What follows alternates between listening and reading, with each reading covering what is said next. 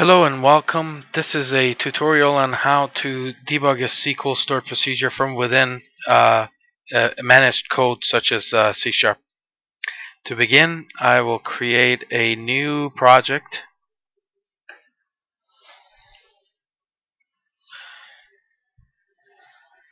It can be a Windows application. It's fine.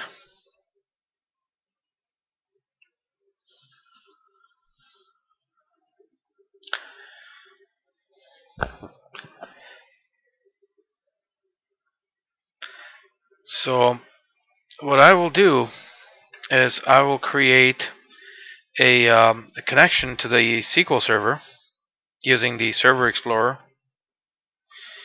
Right click on Data Connections, Add Connection,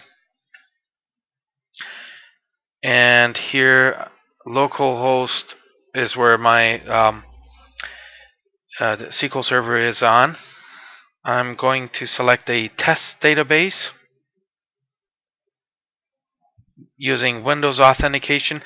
Now the username that you want to use to debug has to have administrative rights to your workstation that you're debugging on. So I'm going to click OK here to create the SQL connection.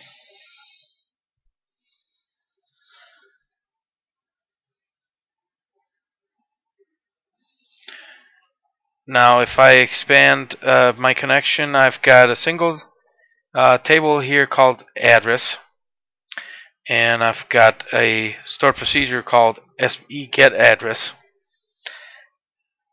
The address table has these column names. It's a standard set of column names, and the stored procedure,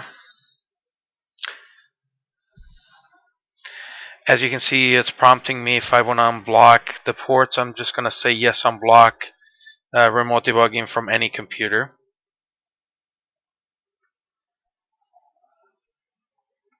Now, if you don't have your firewall on, you're not going to have to unblock it, obviously. So here is what my stored procedure is. Just a select statement, essentially. And notice I'm putting a breakpoint right here on this line, which I will come back to later. So what I will do here is I'm going to create a grid, which using the data source. Just to speed up the demonstration, I'm just going to create a data source here. Click Next. And my connection string is already here, which is fine. Next. Test connection string is fine for the name. And here, all I'm going to select for this data set is the table and my stored procedure. And hit Finish.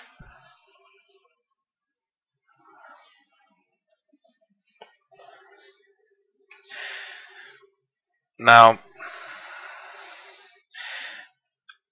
that I've created the data source, I can simply drag and drop the data source on the form to create a grid that is bound to that data source.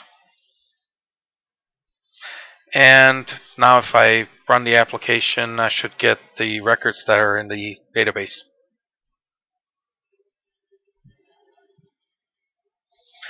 Which I do. Now bear in mind that Visual Studio behind the scenes is creating all the necessary grunt work to call the stored procedure from C# code and fetch the data set that we have here from SPGetAddress. So here, this is my application here. So what I will do first of all is I'm going to right click on my actual project and say Properties, And under Debug, notice there's a section called Enable Debuggers. Well, there's an option called Enable SQL Server Debugging, which I'm going to check in order to allow debugging. And I'm going to close out here. So what I'm going to do here is I'm going to add, instead of having it load the data set on form load, I'm just going to add a button here, which will allow me to call this as needed, the stored procedure. And I'm going to call this button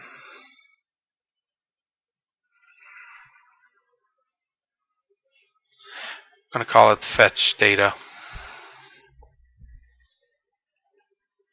And I'm going to use the same exact code that it automatically generated for me in the interest of time to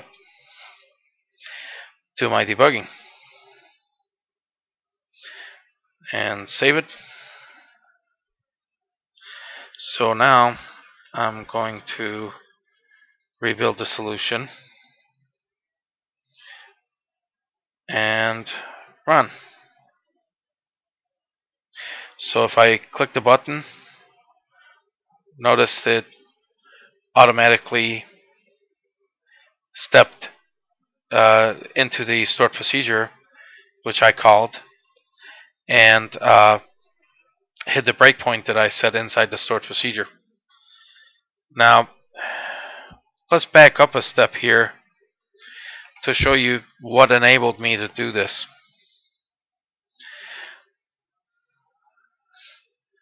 Here, under Debug, attached to Process,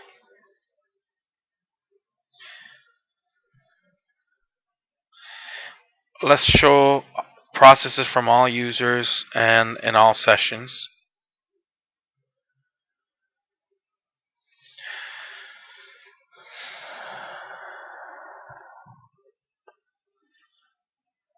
So this msvsmon.exe is what the SQL server runs to execute the stored procedure. So here I could accomplish the same thing by clicking on debug these code types and selecting T-SQL, and then attaching to msvsmon.exe.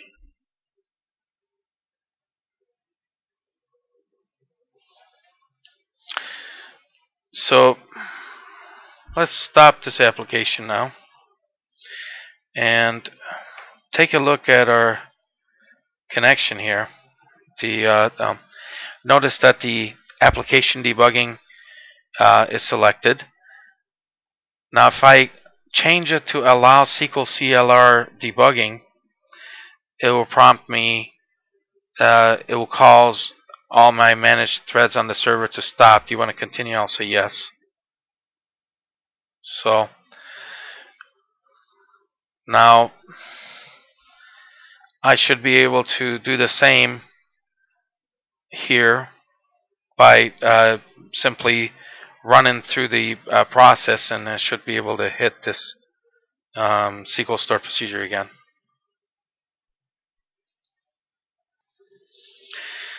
So I'm going to run this same application again.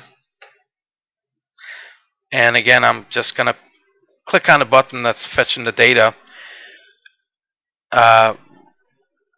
knowing that I only want to debug the stored procedure that it hits, and I've already placed the debugging point here. So if I click Fetch Data, here we are again.